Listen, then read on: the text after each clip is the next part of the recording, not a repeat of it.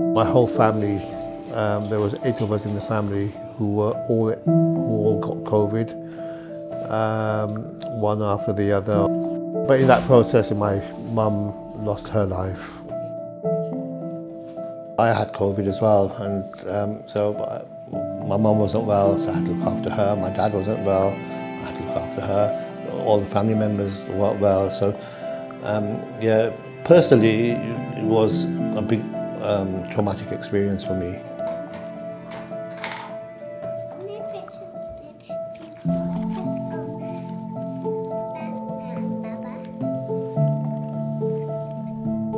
December, my grandfather was admitted to hospital on 2 occasions, but that's unfortunately the second time when he came back.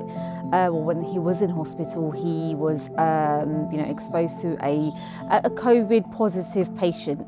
So at the time that they had discharged him, they said, he's negative, or he's been exposed, however he should isolate.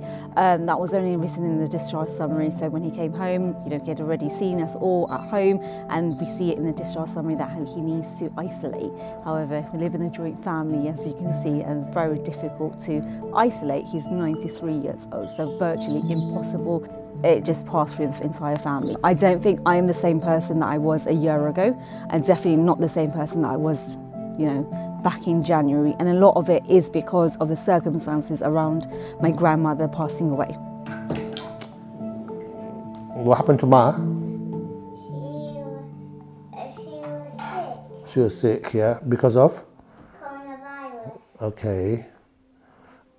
Are you unhappy? No. Do you miss Ma?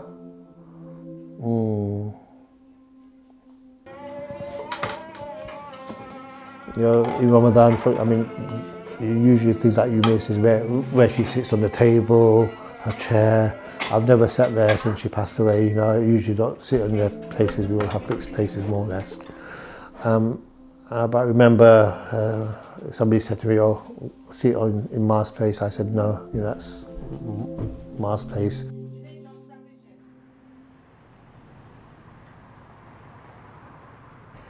Everybody was sort of overwhelmed. It wasn't nice. Sometimes we were doing 7, 8 funerals a day.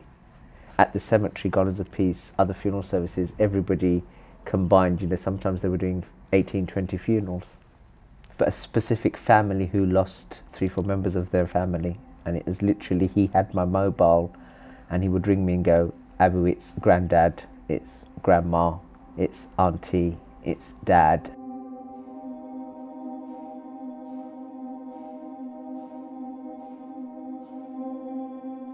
I remember acutely feeling very stressed and anxious about what was happening. There was lots of changes being done, particularly within the healthcare setting and how we provide our services. So there was stress from a clinical perspective, but also from a home perspective. There's a lot of us, if not all of us, will have a member of the family that we feel is particularly vulnerable, and the uncertainty as to what to do if they became unwell was acutely distressing at times, certainly because I personally have a couple of family members who would be very vulnerable to the virus. 40% of the NHS workforce is made up of Black, Asian and ethnic minority colleagues. I am certainly aware of personal stories of friends and colleagues who felt that they were unfairly being deployed to the front line and therefore in more risky areas.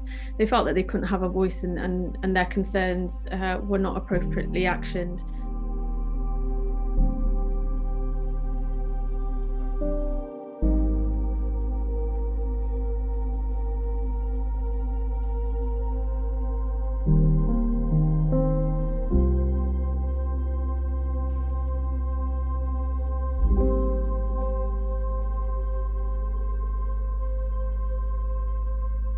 In terms of getting help from Uber during the pandemic, it's very hard. It's more like you're on your own. When we had the first lockdown, there was not enough work around, but they still were taking 25% commission. In terms of PPE, we wasn't getting any help. I had to get from TfL website. But rent arrears start piling up, and to this day, I'm struggling. So I thought, wow, I'm multinational, treating these drivers like a piece of garbage. Sleeping for people is luxury, but for me, I can't sleep. I went to Hazard Parliament where they did a demonstration, IWGB. Then I got attracted by it. So I jumped out of the car, they had these banners. So I joined the march until evening. If you join the union, they will be able to help you. They have the authority, they have the power to fight against the multinationals. And some training rooms on this floor. When the pandemic was announced, we, the voluntary sector with the NHS, we came together. We became a food distribution hub for the elderly members of the community. Kensington Chelsea is part of the inner city of London, and we had all the impacts of the pandemic. We have in this area of London, for example, in North Kensington, it's a very diverse community and also economically quite deprived. So the impact was quite heavy on the community. There were people in casual employment and they were laid off, but they did not have any kind of alternative assistance. The employers would not have any obligation to support them, nor would they qualify for furlough schemes. So we had people like that who were completely out of pocket, so they had to come here to collect food packages and to just survive. I know Hackney quite well. I chair a community centre. We've got a diverse Muslim community here. Economically, not as advanced, as developed as generally the indigenous communities here. We used to have a refrigerator there to store bodies, sometimes 5 bodies in there, kept overnight, pending washing and pending a space in a cemetery.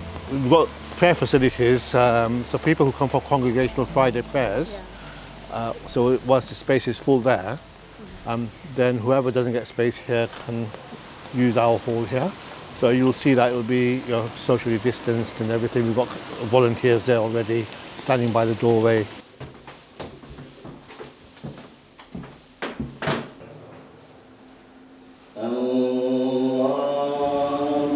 We had our emotions. It was a very difficult time because we had to focus on getting the job done. But it doesn't really hit you until it really hits you in your family. You really understand the value of the work the 200-300 volunteers did.